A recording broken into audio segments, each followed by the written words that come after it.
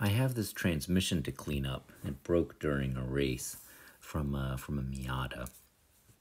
Anyways, I'm taking off the end cap and putting on an engine stand mount that I have. I have the engine stand mounted to this table here, and that's going to allow me to hold it while I take the rest of it apart. I have a pan under there to catch any oil, and I have to drive out a lot of drift pins for the shift mechanism, and then start undoing bolts that hold the case together. Once the case is all apart,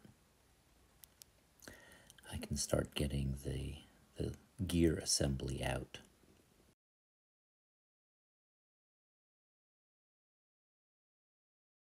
This poor Mazda Miata transmission.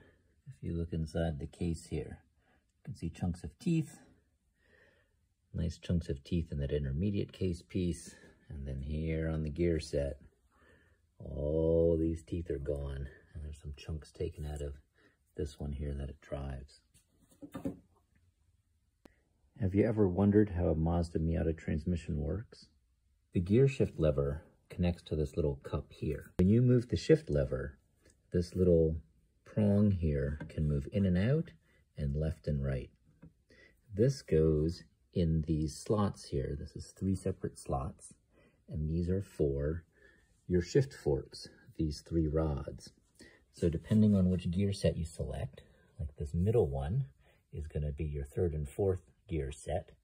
This one here on the bottom is 5th and reverse, and this one on the top is 1st and 2nd. If you were going to select 1st gear, it would pull this shaft rearward, which would slide this fork so that it interlocks with the gear here. When the engine spins and the clutch is engaged, the input shaft here is spinning, always spinning when the engine's running. And this gear, the damaged gear, drives this gear at the bottom, which is called the cross shaft. So this cross shaft is always spinning when the engine's running and the clutch is out because this is spinning. The cross shaft is driving all of these gear sets. These gear sets are on bearings and can freewheel. They all turn together and they freewheel on the main shaft. For the gear ratios, the cross shaft's smallest gear, driving the biggest gear on the output, is 1st gear. That's where it has the most gear ratio, the most gear ratio leverage. And then on the same selector as 1st gear is 2nd gear. So this is your 2nd gear set. 3rd gear is the next one here. This is your 3rd and 4th gear selector. Your 4th gear is a 1-to-1 drive, and it just connects the input shaft here right to the output shaft. And then on the back, 5th gear is the biggest gear on the cross shaft, driving the smallest gear on the output shaft. And then reverse is the straight cut gears, which actually, they don't touch there. There is a 3rd intermediate gear, which goes between them to reverse direction of the output shaft.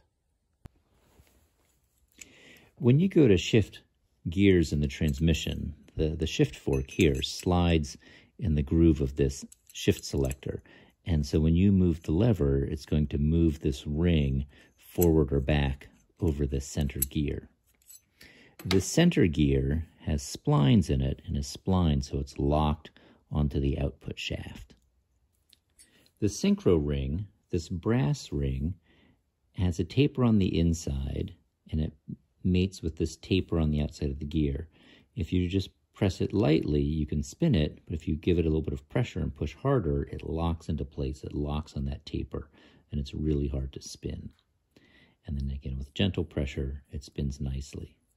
The actual gear has a smooth bore and runs on a needle bearing on the shaft so that it can freewheel on the shaft. The gear selector ring, as it slides over the inner cog, there's actually 3 little keys. These little keys have a little top part. And what that does is it nests into this little groove, this little recess in the middle of the teeth on the selector ring. So it kind of nests in place there.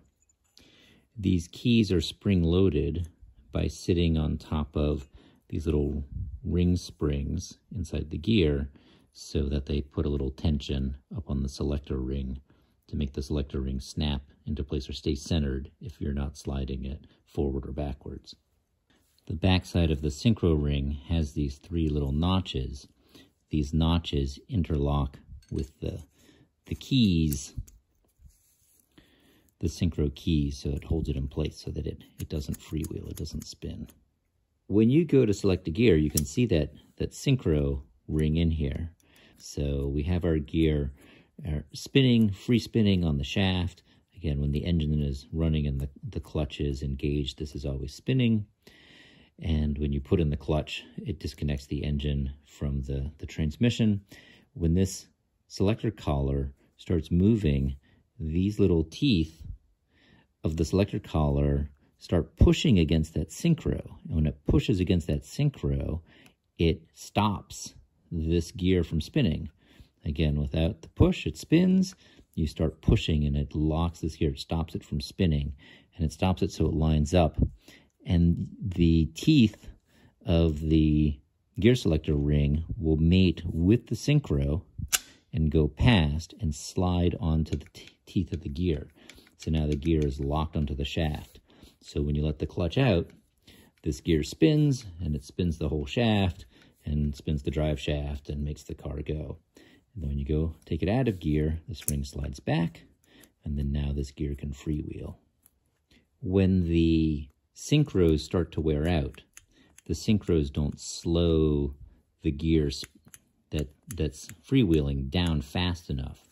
So when you go to shift, the teeth, the dog teeth of the gear here, collide with these teeth on the inside of the selector ring, and you get that. And that's the grinding gear noise that you get in a transmission.